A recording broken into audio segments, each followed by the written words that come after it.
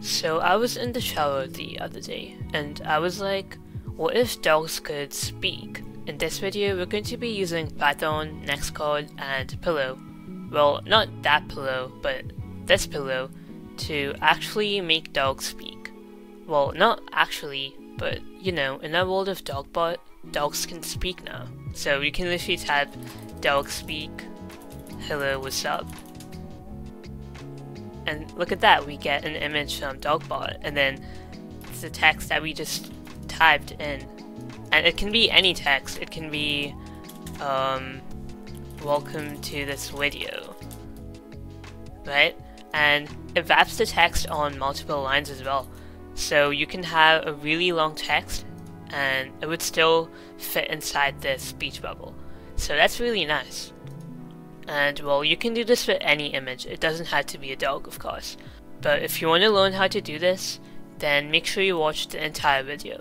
And it's going to be really fun, so I hope you enjoy. Before getting into the coding part of this though, we need to do 3 things. First off, we need to get a picture of a dog, and I'm going to get it from pexels.com, and I'm going to download this picture. But you can download whichever picture you want to use. Secondly, we also need a font that we like, so I'm going to get this font from Google Fonts. So you can just go on Google Fonts and choose whichever font you like, and then click on Download Family. This is going to download a zip file. We need to unzip this file, and there's going to be a .ttf file in it, and we just need to move that file into the folder that we are coding in. Lastly, we also need to install a module that we're going to be using in our program, and it's called Pillow. So simply type in pip install pillow in your terminal, and it should install the module. And then I also edited the dog image on Canva to look something like this. So it has a speech bubble in it, so we can add text inside this. And again, you can do this however you want to do it. Cool, so now let's get straight into the coding. So we can start off by importing the modules that we installed. So from PIL, we're going to import image, image font, and image draw. And then we're also going to import text wrap. So PIL, or pillow, is the module that we're going to be using for image manipulation.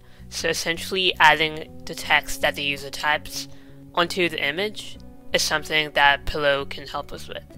And the text wrap module, as indicated by its name, just wraps text, and what wrapping text means is essentially putting a large line of text on multiple lines. So if you have a large line of text, text wrap would help us put it in multiple lines. So this way, the text doesn't go outside the speech bubble. So what's going to happen is the user is going to type something like dog speak, and then any text like hello world. And then our bot is going to send an image with the text in the speech bubble. So it's going to be like the dog is saying hello world. So first off, let's create a function or like a command for speak. So nextcord automatically stores every word in the form of an argument. But since we don't know how many words the user is going to type in, we also don't know how many arguments we are going to need for our function. And because of that, we can just use the star right before the args variable to essentially read in any number of arguments. And to read this line of text that the user typed in using the args variable, we can just do message equals space dot join args.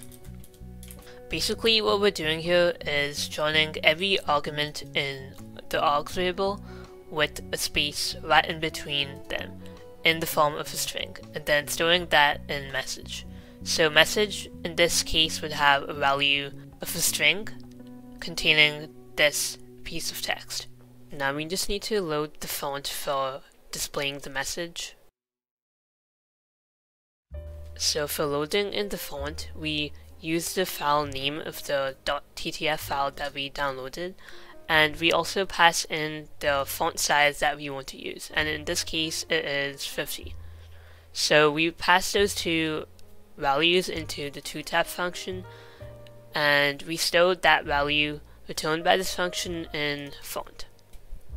And then we can also load our dog image that we downloaded by simply doing image equals image.open and then type the file name, so dog.jpg.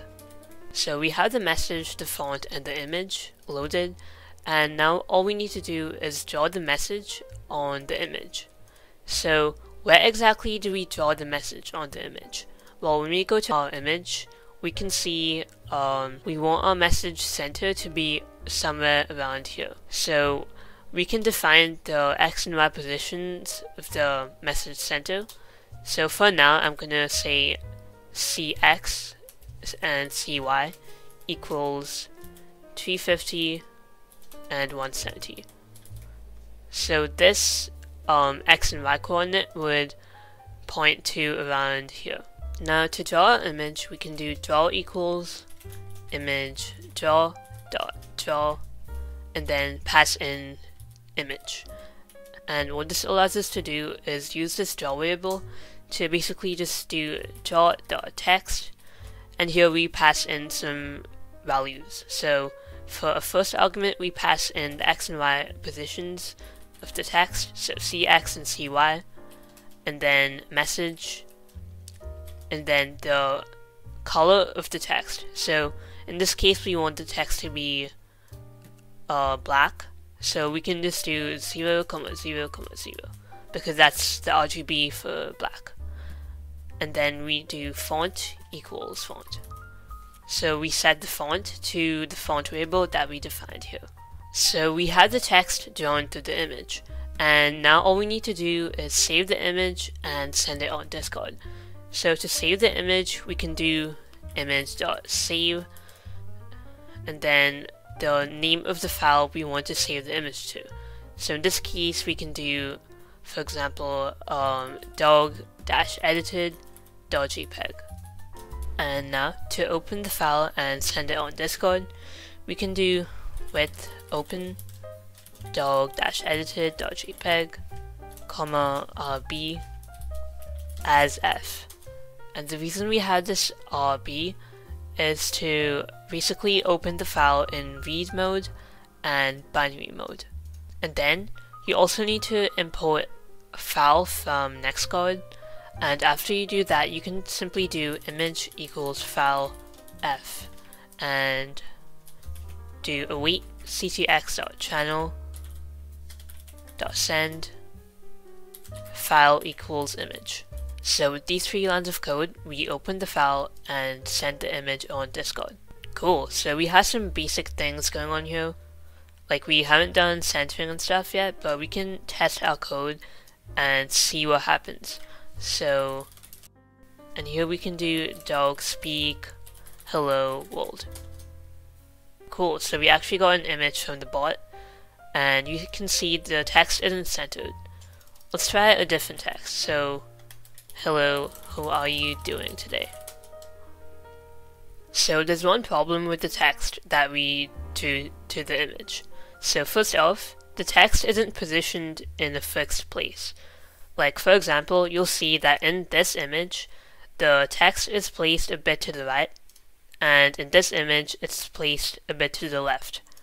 So why is the text placed in different positions, even though we defined a fixed position for the text to be drawn?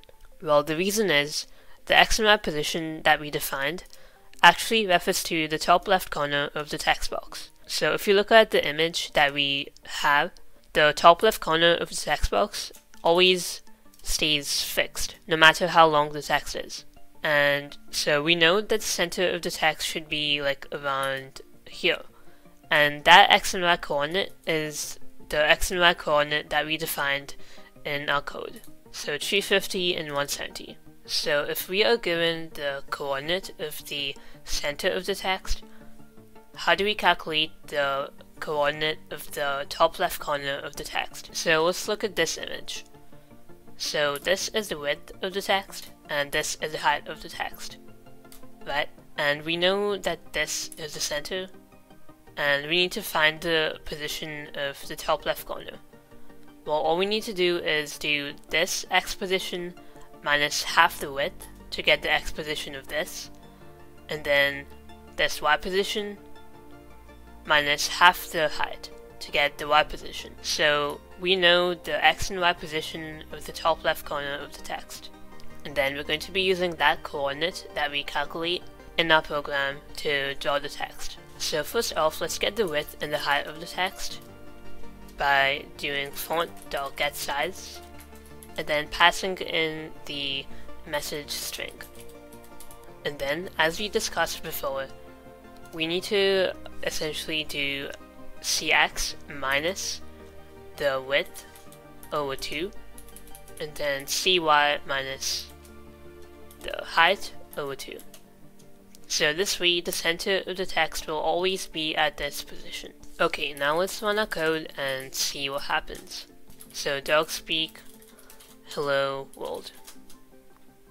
Okay, so we see the center is at a different position now. And then if we do hello, how are you doing today? Cool, so we see the text is centered even in this case. Well, we can move the text a bit more down, and we can just do 200 for the y. So if we copy and paste this, cool, we see the text is centered in the y as well. Now the problem is, what if you type something that's really long? So some text, right, and it's so long that it goes outside the speech bubble. So what do we do in this case? Well, what we can do is we can essentially wrap this text. So what that's going to look like is, instead of having all of the text here, we have multiple lines of the same text. Or like the text split into multiple lines. So that way everything stays inside the speech bubble. So to split the text into multiple lines, we can actually use the text wrap module that we imported here. So to wrap the text, we can just do lines equals text wrap dot wrap, and then pass in the message string, and then also pass in a parameter indicating the width. So when we see width equals 20, that basically means the max number of characters for each line is going to be 20. Okay, so let's print the lines variable to see what this looks like. So let's do dog speak what's up.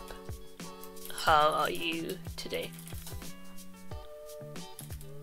Okay, so we see this is one line and this is another line. And these lines are separated because they're like separate strings in a list of strings. So what we can do is we can iterate to this list of strings, and for each individual line we can figure out where exactly we want to draw that line. So we'll set a variable called y_text to indicate the initial y position of the text. And the initial y position, for now, let's just say it's cy minus h over 2. And then we can type this instead, and we can add this after this line, so we have the height as well. Okay, so now we can do for line in lines, right?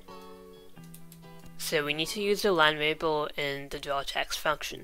So instead of using the message variable, we use the line variable.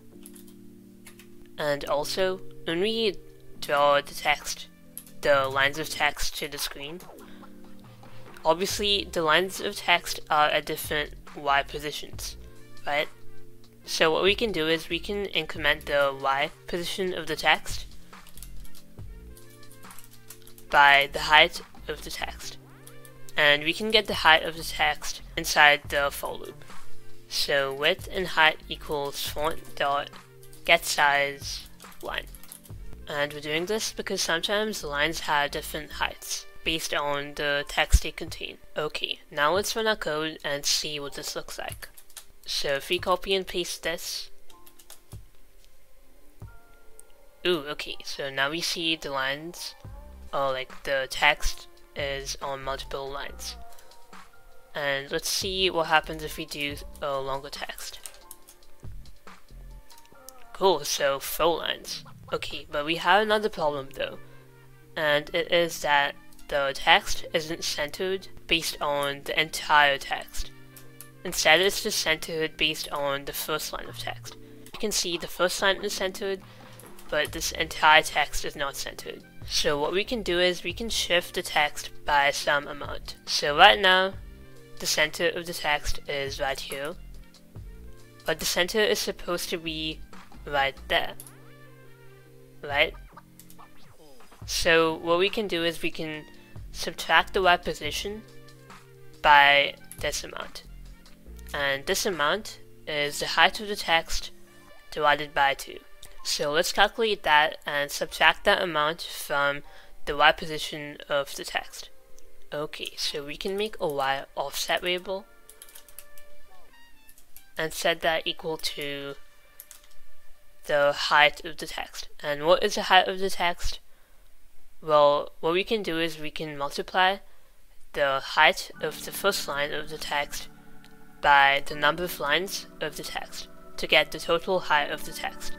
So we just need to do length of lines times h. So that's the total height of the text, and then that height divided by 2 is going to be the y offset.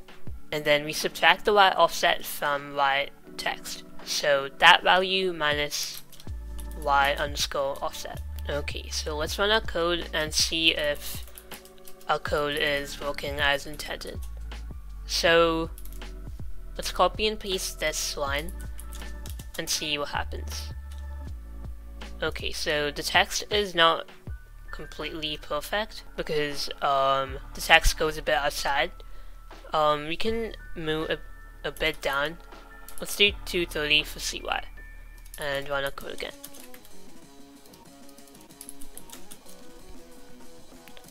Ooh, okay, so the text is now in the speech bubble, but obviously we need to test this out with different lines of text. So if we try this, cool, so we have it in different lines, and it seems to be centered, and it's also inside the speech bubble. Let's do dog speak. Thank you for watching this video. Go subscribe. Yeah, do what the dog said. Wait, I have something important to say. Why haven't you subscribed yet? I mean, you've come so far in the video and you haven't subscribed? Look, it's 100% free, you won't miss out on new videos, and you'll help other coders find my channel. Also, make sure you hit the bell icon when you subscribe, because then you'll get a notification every time I upload a new video. Okay, yeah, that's it. Bye.